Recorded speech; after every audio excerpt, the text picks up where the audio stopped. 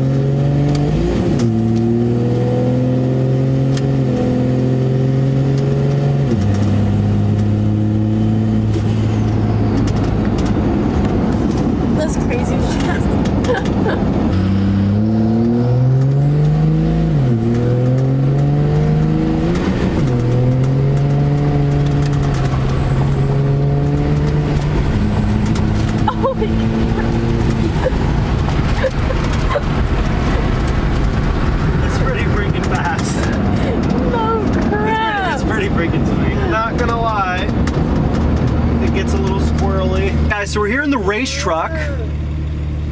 TrOk. Probably the fastest truck I've ever owned.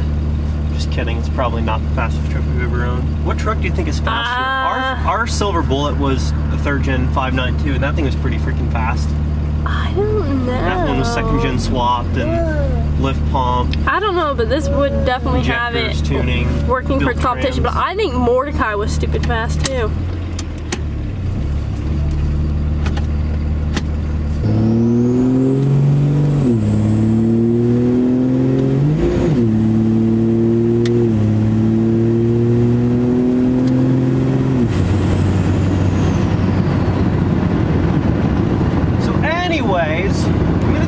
About what we decided to buy. I took some boats between 2nd gen 12 valve again, 3rd gen 5.9, you know, a built 3rd gen. I was looking at this truck and another 12 valve, which we might still get, just not right now. It was pretty 50-50. There was a lot of people that were like, 2nd gen 12 valve, because you know I've got a lot of 2nd gen fans as it is. That's because we've done so many of them. But I had a lot of people that were like, it's time for something different, let's do a 3rd gen. I was like, okay, cool. So we picked this up. The truck actually has been in Texas most of its life. It's been up north here in Indiana for the last like 4 years. So it's pretty clean in terms of rust. There's no rust on it. It's got some little dings and nicks and whatever. But other than that, I mean, the truck is really nice. And it's got a fire pump transmission in it with the ratchet shifter set up. It's different to get used to, I'll say that. I've never driven something like this before, so it's very, very different to me, but it's a lot of fun. I think I'm gonna show Reagan how to do it for a video. I mean, it's pretty fun. I'm gonna crack the window. Oh, they can probably hear it because I cracked mine.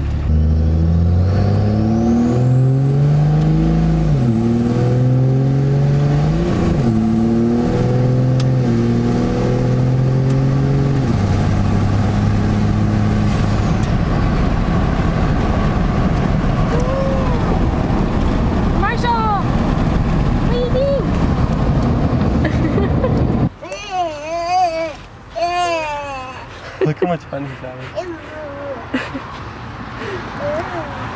You got a strap mark from your seat, bud.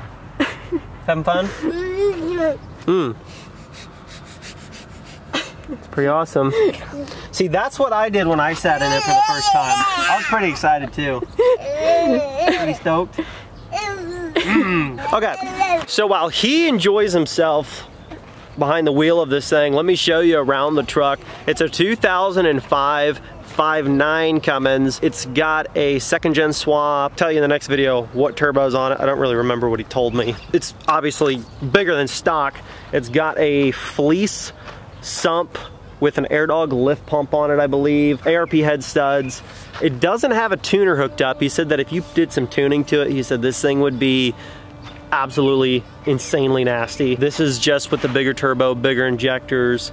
I have the whole sheet of everything that was done. I just don't have my phone on me. It's got a bunch of stuff done to it in terms of that. Fire punk transmission with the ratchet shifter. I've never driven one of those before, never used one of those style transmissions before.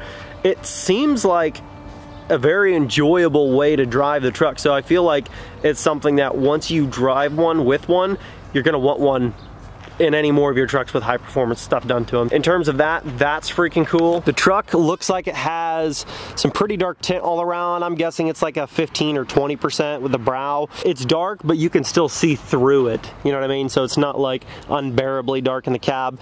It does have a couple of things that we're gonna do differently because I just don't like it. And that is the grill. The paint matching that was done was very cheap. It looks like it was done like homemade with a spray can. Everything else seems to be totally fine, but the grill and the door handles, whoever painted the grill, they did the door handles as well, so the door handles are just cheaply done. So we're gonna take this to Miguel and he's gonna do that. He's gonna probably do the mirrors, the door handles, sand those down and redo those. He's gonna sand the grill down and redo that as well. Might see if I can have him paint match the lower portion of the bumper. I don't know if you guys remember the Whistling Diesel dually that we gave away. That one actually had the plastics and the actual chrome part of the bumper that was actually worked down and paint matched as well. So I think I kind of want to go with that. I feel like all white would look really sweet. Should we leave the inserts black or paint the inserts white? Let me know down in the comment section below. 20 by 12 TIS off-road wheels on it. And I'm not sure what tires are. Atro street tires. I mean, these are just like your, you know, basically kind of like a Toyo Proxy or a Nitto 420. Just a street performance tire for heavy duty trucks. It's got the smoked out taillights, the Hoonigan sticker on the back, roll pan, and it does have the trailer connection stuff there. And the truck has a gooseneck in it. So that's kind of cool. I don't really plan on using it, but it's kind of nice to have it. And then it's got this really nice bed cover on it. And I've had one of these on one of my other trucks that I had, my limited 5th gen dually, and they're really sweet bed covers, and they're like the theft proof ones that way you can't like stick a knife and cut through it and steal your cargo out of the bed. So I mean, it's pretty sweet. MBRP exhaust on it.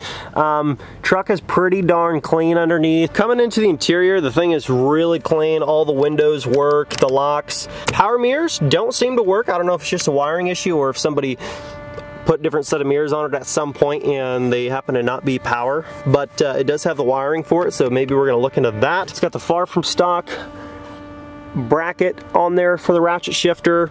The wiring and everything was done very nicely. Everything looks in place and it doesn't look like weird and overdone. Wheels in very good shape, even up underneath here. It's not all ripped up.